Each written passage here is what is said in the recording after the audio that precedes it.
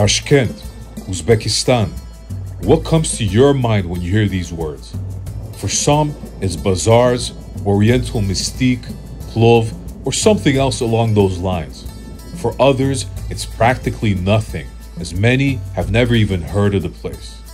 While the bazaars, the plov, and all that is really there, what may come as a surprise is that the capital of Uzbekistan is also a veritable museum of some of the best that Soviet architecture had to offer, including a local variation of a very peculiar style called Soviet Modernism.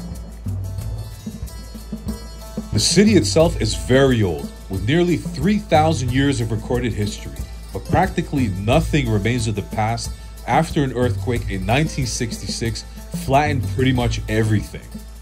Afterwards, people from all over the Soviet Union descended on the ruins and helped rebuild Tashkent basically from scratch. What resulted was a somewhat planned city, a bit similar to Brasilia, with the typical wide Soviet boulevards and massive open spaces, as well as a very interesting architectural character. Basically, a mixture of Stalinist constructions that survived the quake and an experimental style that was born during the reconstruction.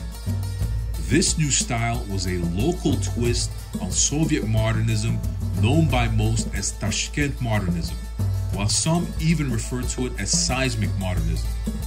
It's essentially a Soviet brutalist architectural style mixed with Central Asian motifs.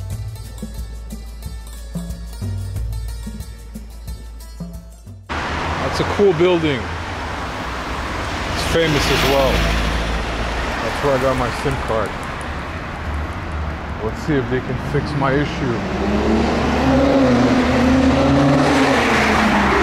The hotspot. Before we get into the Soviet modernist style, first let's take a look at its historical predecessor, the so-called Stalinist architecture, of which Tashkent also has some fine examples. This is that kind of old Soviet architecture that you can see in all the former Soviet countries that is actually nice.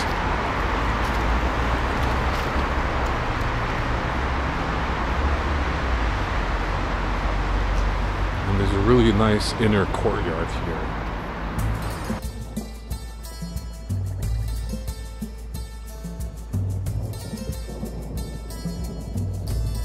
People really like bananas here.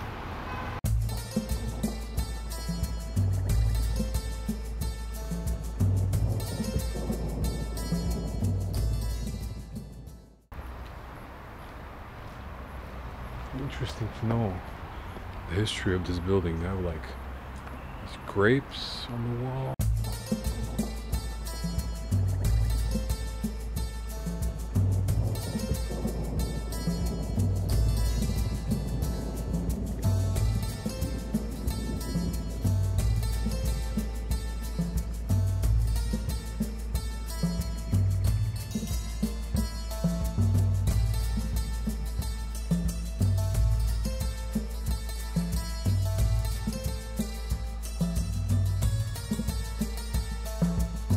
Perhaps the most iconic example of Tashkent modernism is the famous Hotel Uzbekistan. Built in 1974, until very recently it was the only luxury hotel in the country. It was designed specifically to receive large groups such as participants in international competitions and conferences, as Tashkent was becoming increasingly important during that time as the Soviet Union's showcase city of the East. A nice piece of Soviet architecture. It looks better from far away, this pattern and the shape of the hotel. When you get close to it, you see that it's pretty run down. But if they fix it up, it's cool, and it used to be the symbol of the city for a very long time. This was the only, or one of the only, five-star hotels this city used to have. And it's right in the middle, like literally in the middle of the city.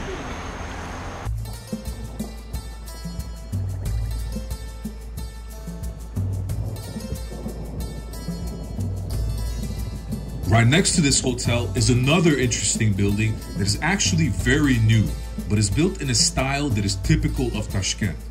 It is the Palace of International Forums, which is the main concert hall in the country. It was built in 2009, and in it you can clearly see the influence of Tashkent Modernism with its simplistic grandiosity and combination of local motifs with a desire to be international.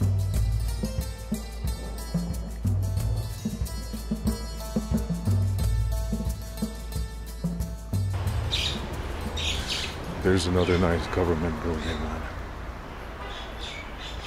Not sure what it is.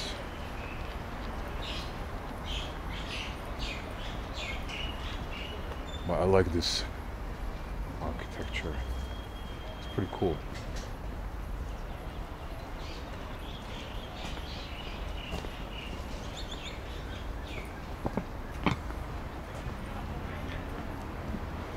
I gotta stop somewhere and drink this thing.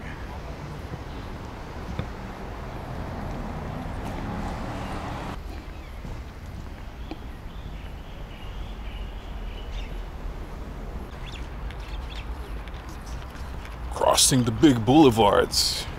Well, there's no traffic.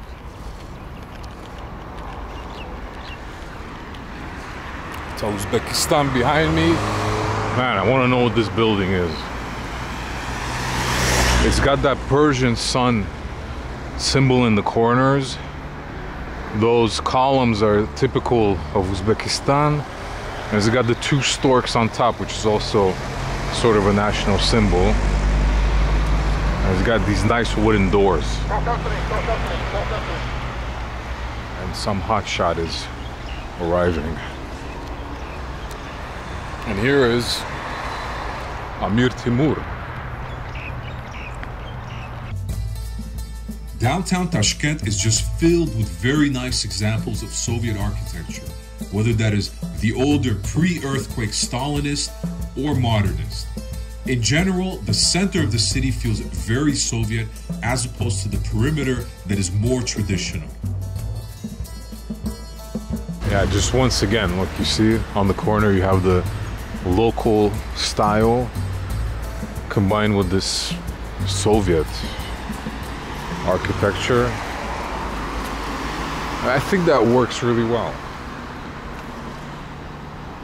And this is like that typical Soviet boulevard with the tall trees,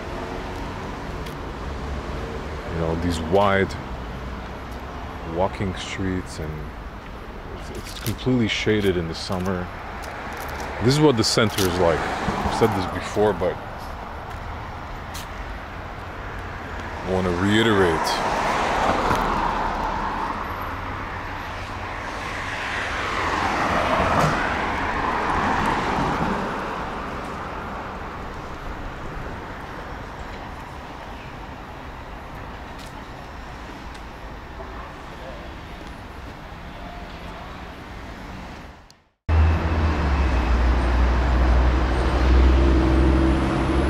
These are very pleasant buildings here. If you own a place here, I'm sure you're doing pretty well.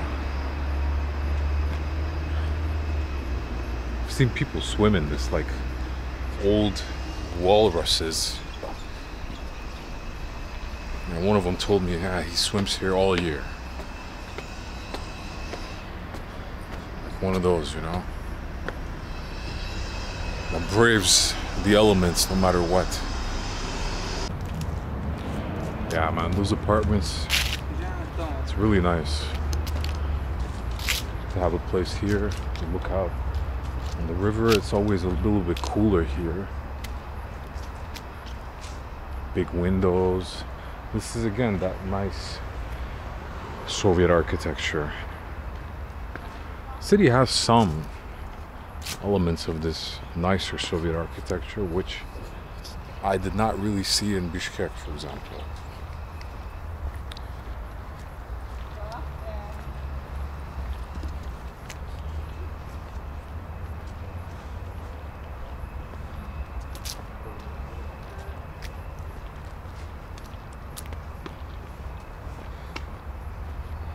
This pavement, the quality of it, And kind of like, I don't know, the way it's laid out.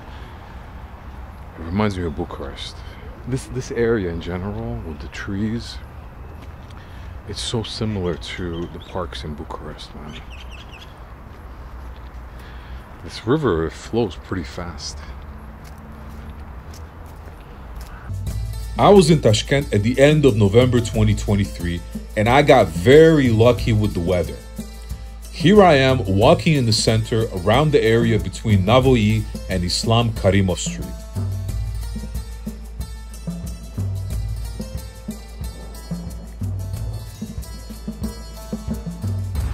Yeah, what I like is that these ministerial buildings, they have a bit of the, you know, local architecture infused with the modern style. Like that building right there, you can see on the corners this local design. The shapes are incorporating local style, and I think these were built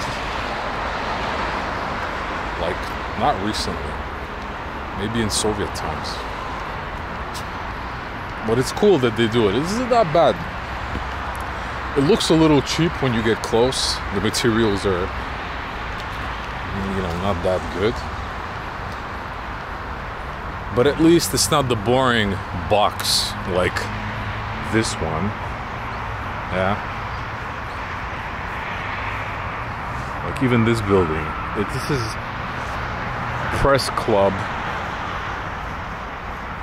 Halkara. Halk is the people, so the People's Press Club. This is some official building. Yeah, the materials are crap, but the design is not bad. You know, so that's a positive. And this whole area is filled with these kind of buildings. It's just impossible to walk in. It'd be a good idea to actually get one of these scooter things, then I could really cruise around, but I'm not sure how to pay for it with my card. I don't know. I forgot to check it out yesterday when I was at home.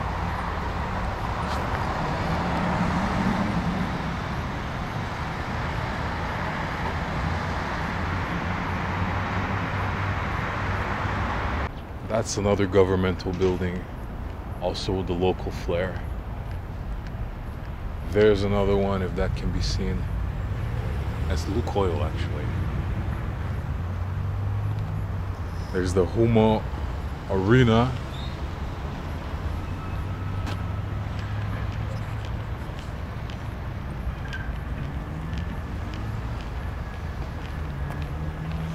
Yeah, so this they do this well, incorporating traditional style into these buildings.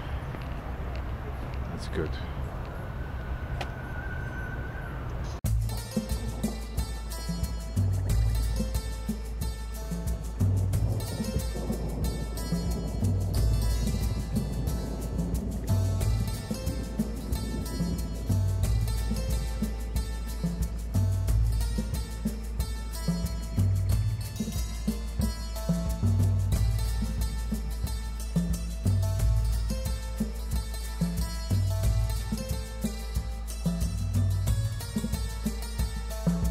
But let's get back to Soviet modernism. Another well-known example of this style is the Turkestan Palace, aka the Turkestan Concert Hall on Navoiy Boulevard. First built in 1977 and then reconstructed in the early days of independence, it used to be the main concert hall in the country until 2009, when the previously seen Palace of International Forums was inaugurated. This is so Soviet. I don't know what this stone is, but it looks like crap. It's everywhere, and it's in Bishkek as well, and they love it, and it looks so low quality. And by the way, this building, it looks much worse close up, but it could be rebuilt. like renovated and keep this style, and it's very nice. I like this style that they have.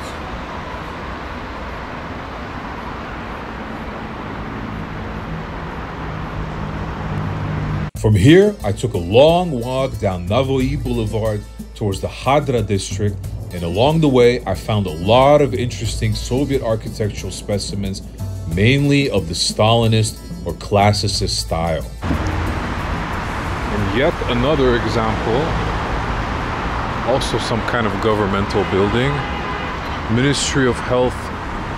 Yeah, Ministry of Health. Sağlıklı saklaş vazirliği. I guess today is the day of Tashkent Modernism. I just noticed they have these boxes for the air conditioning. That's a very positive step. They realize that the air conditioners ruin the facade of the building. It's pretty good. I didn't notice that before.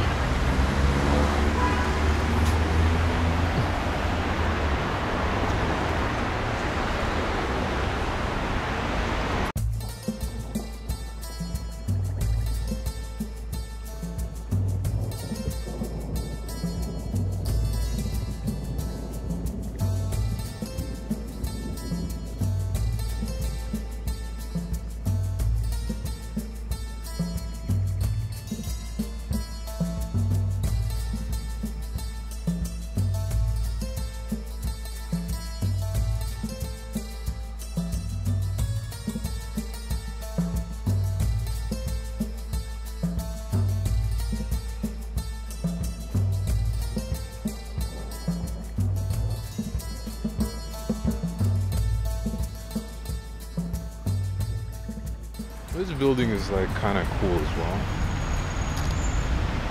It's one of those.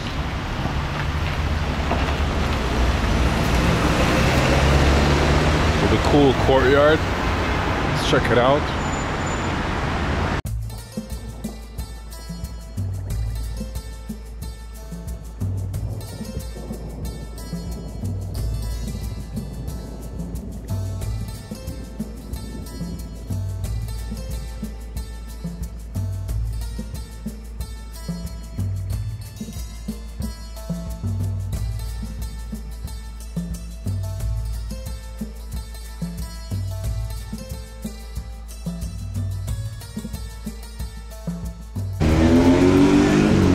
I don't know what this building is. It looks like a mausoleum. It doesn't say anything.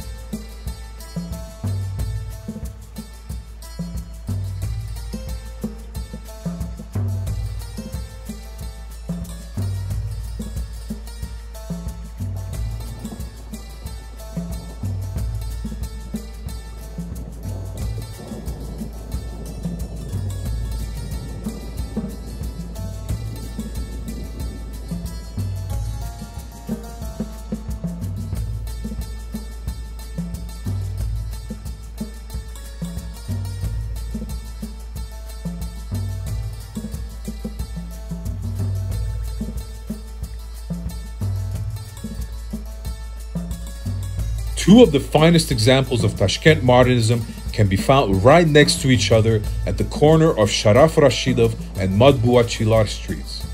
The Museum of History, formerly the Lenin Museum, and the National Information Agency, or UZA building with its interesting clock tower, formerly housing the publisher of the Communist Party, were built 5 years apart in 1970 and 1975 respectively.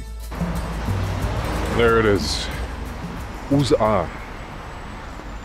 I'm not sure what it is, but this one is also some kind of a famous building. It's a museum of something. Tarihi Davlat.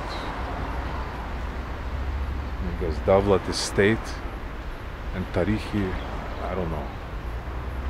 But this is another, well, both of them are, again, of this, maybe it's called modernism, Soviet modernism. Buildings that incorporate the local style with Soviet architecture.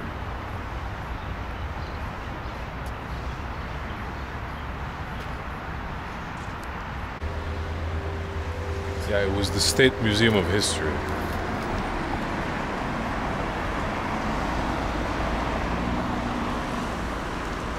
My favorite street to walk down in Tashkent has got to be Shota Rustaveli.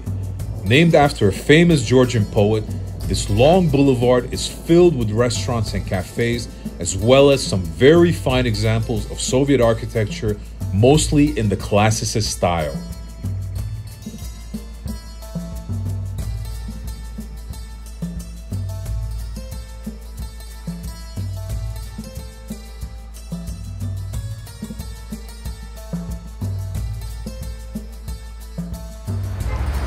Yo, it's Daniel's from Paris.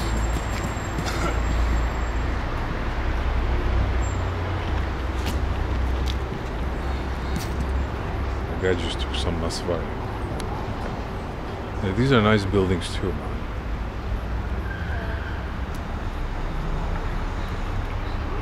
I think this was the Turkish spot, man. Yeah, Turецкий restaurant.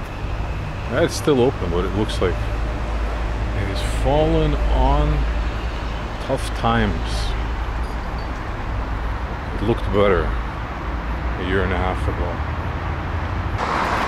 And then I remember this Sofia. Well, look at this building. It looks totally European. And this whole little part of the street, it's very European. It's a nice little cafe.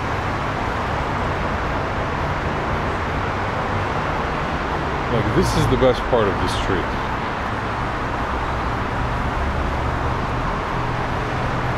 Tim's, coffee.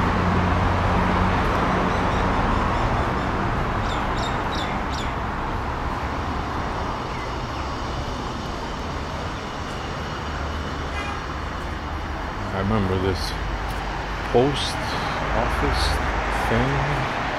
I don't know what this is, but looks pretty good.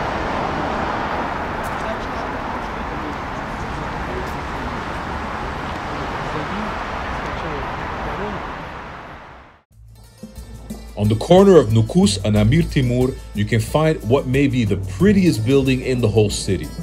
Unfortunately, I don't know the background of the construction, but it really stands out and is definitely not new.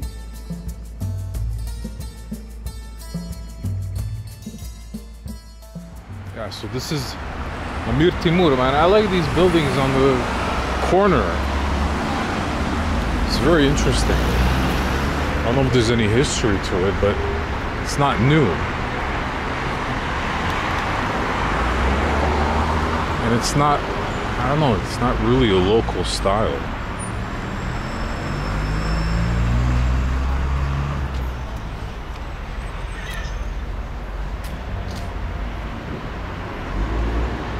This is valuable property here. And that building on the corner looks interesting as well. I think I heard something about this.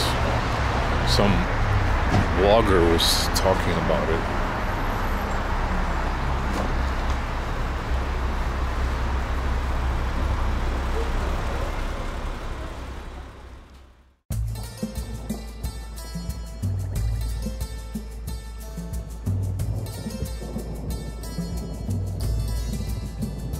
Across the street, you can find a building with a very Soviet name, the Palace of Culture of Railway Workers. It was built in 1938, meaning it is Classicist or Stalinist, and the building is part of a bigger complex that is a cultural center and includes a cinema, the Museum of Railways, and facilities connected to the railway unions. Cultural Palace of Railway Workers.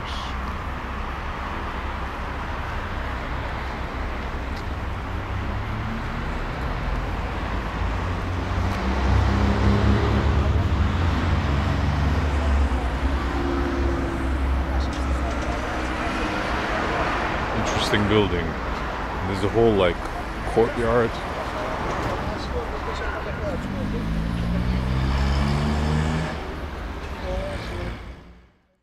Leaving the most exemplary ones for last, let's start with Charsu Bazaar. The bazaar itself is ancient, going back many centuries, but the iconic turquoise dome covered in Central Asian patterns is quite new. Designed in 1980 and constructed in 1988, only 3 years before the Soviet Union collapsed, it is definitely the last of the Mohicans when it comes to Tashkent modernism.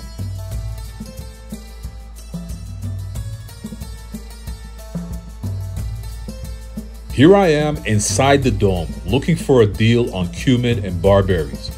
By the way, even though the bazaar is a tourist attraction, it remains the most popular market for locals, with good prices and the best selection on everything. Zira and barbaris, 20,000 it said. How do I get out of here? 20,000 for 100 grams. 20,000, 100 grams. So I want it for 10,000.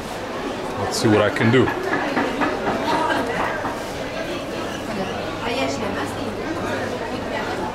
I have separate vlogs on this channel on my adventures in Tashkent, which includes going to many different bazaars where you can see all of this and much more in more detail.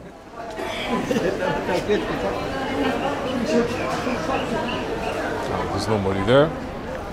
I'll go back to this guy and be like, listen. Having begun with Hotel Uzbekistan, it is only fitting to wrap it up with the other symbol of the city, the TV Tower of Tashkent. Built in 1981, it features an observation deck, a rotating restaurant, and a small museum of sorts. Since these kinds of things are not my cup of tea, I never did go inside, but in any case, I think this monument is best observed from a distance, which is not hard to do since it's 375 meters tall and it protrudes into the Tashkent skyline like some kind of hybrid between a space-age minaret and a 1980s style Soviet rocket.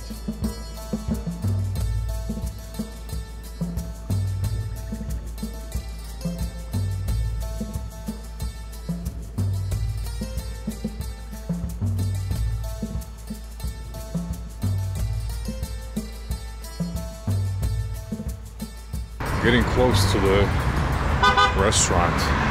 It's just after this place. You can go up this thing. There's a restaurant there where the flag colors are on that level.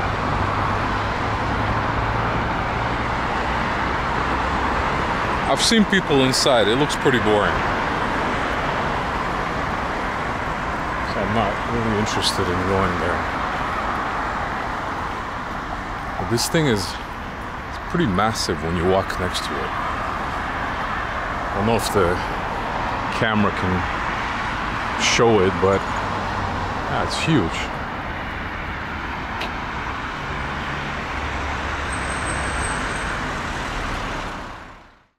In conclusion, let me say that obviously this is not everything.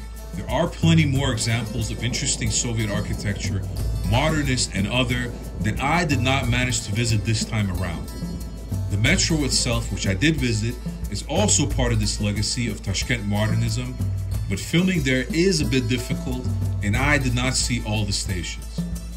What I would like to highlight is that I think it is very commendable that even some of the buildings constructed after 91 carry the legacy of Soviet modernism in the sense that they try to combine the local style with universal trends, something that is lately completely missing in most other countries, the perfect example being Dubai, a city whose modern buildings lack a local character. That being said, unfortunately, I also noticed that the brand new buildings that are being constructed left and right at the moment are not following this idea and are the usual bland glass and steel boxes that have become the architectural monoculture all over the world. I do hope that after the dust of the big building boom settles and all the hotshots made the money they wanted, they will go back to being at least as creative as they were in the recent past when freedom of expression was supposedly less tolerated.